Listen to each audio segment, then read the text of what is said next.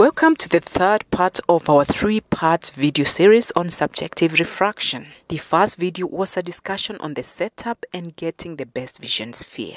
The second one was to check and fine-tune the cylinder axis and power. In this specific video, we will discuss the final checks before a prescription is given because we want to make sure that the patient is very comfortable with their glasses. My name is Dr. Lucy. Remember to subscribe in order to receive alerts when we do upload other related videos. At the start of any subjective refraction, the first step is to get the best vision sphere. The second step is to get the axis and power of the cylinder for those patients that need the cylinder. Please note here that for each addition of 0.5 diopters of a cylinder, we have to reduce the spherical power to get the best vision. And this is the reason, therefore, for repeating the best vision sphere even after the cylindrical determination of axis and power, because they keep on changing. The minute you add the cylinder, the sphere will definitely have to change. To get the best sphere, we will use the fogging method or the Duochrome test. And to use the fogging method, you need to place enough plus lenses to fog the vision to about 612 line, that's about 3 lines behind what the patient can see, keeping in mind that every line is equivalent to plus minus 0.25 diopters. Then slowly reduce the plus power until best visual acuity is obtained. As a rule, we aim to give the highest plus that gives the best vision.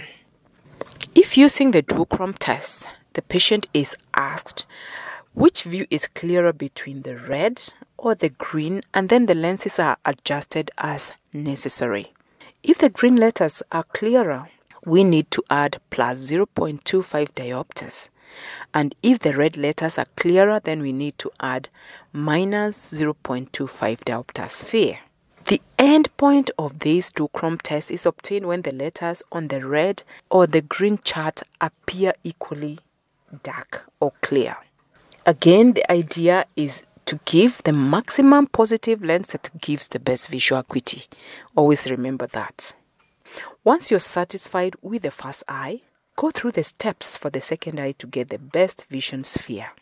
And as you can see, we are doing this monocularly at first.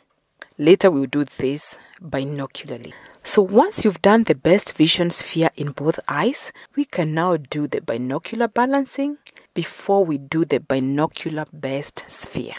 So let's start with binocular balancing. Binocular balancing equalizes the accommodation in the two eyes. And please note, not equalizing the visual acuity in the two eyes. It is the accommodation. To start by fogging both eyes to about 612 line with a plus 0.75 diopter sphere, and then direct the patient to the third line from the bottom. After this, cover one eye and ask the patient which eye sees better than the other. So you're covering intermittently and asking which one sees better than the other.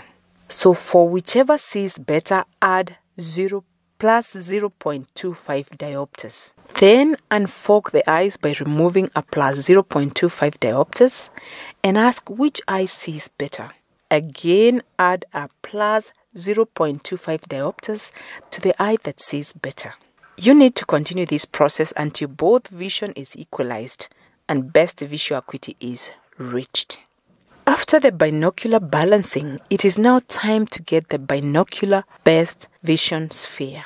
In this, plus 0.25 diopter spherical lenses are added in front of the two eyes at the same time, and the patient is asked if the vision gets better, worse, or remains the same.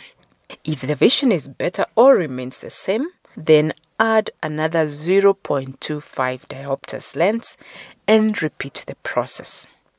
Repeat this process until they say it is worse, at which point you will settle for the most positive that gives the best visual acuity binocularly. Once you have the best vision for distance, let the patient now read at about 30-40 centimeters. Depending on their age, they will tell you if they can read or not. Often the presbyopic patient will require an addition plus lens to be able to read. These should be added to their distance vision. And on average, a 40-year-old will need a +1, a 50-year-old will need a +2, and a 60-year-old will need a +3. These are only but averages, but each patient is unique in their own needs, and you have to be cognizant of this. Once you have the distance and the near vision, write your prescription, the prescription of the patient, correctly to the optical workshop so that the patient can get their correct glasses and be comfortable in them. So thank you for listening to this final video on the 3-part series on subjective refraction. If you have not watched the other 2 videos, click on the link in the description to watch them. Refraction is one of the procedures that you have to be good at if working in any eye unit, because most patients, if not all, will need refraction one time or another. If you have any questions, comments, or feedback, please let us know. I will end up this session with a question for you, but be sure to subscribe so that you get alerts for other videos.